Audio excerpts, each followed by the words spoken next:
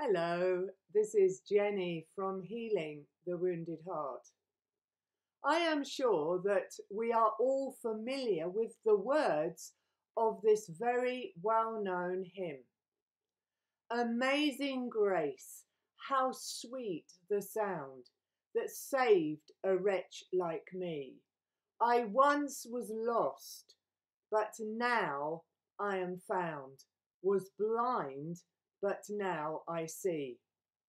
I can remember the very first time that I visited our local prison church service. And as we sang this hymn together, I was fighting to hold back the tears as I was thinking to myself, wow, some of these people here understand the amazing grace of God in a way that I do not. Grace means God's unmerited favour. It is amazing, isn't it? Because no one of us deserves such favour from God. And yet, as we accept the finished work of God's Son, Jesus Christ on the cross, and his resurrection, so we can all receive this wonderful gift of God's grace.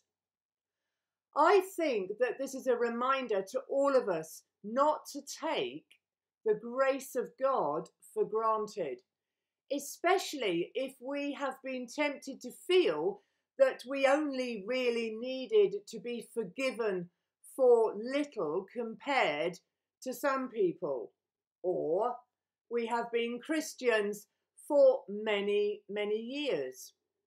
We are reminded of this wonderful free gift of salvation that we enjoy from Ephesians chapter 2, verses 8 to 9, and this is what it says.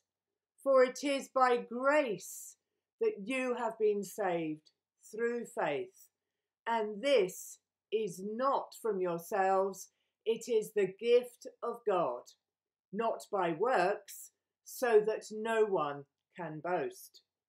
So then, let's continue to be amazed by this wonderful free gift of salvation, all because of God's wonderful grace that he has showed towards every single one of us.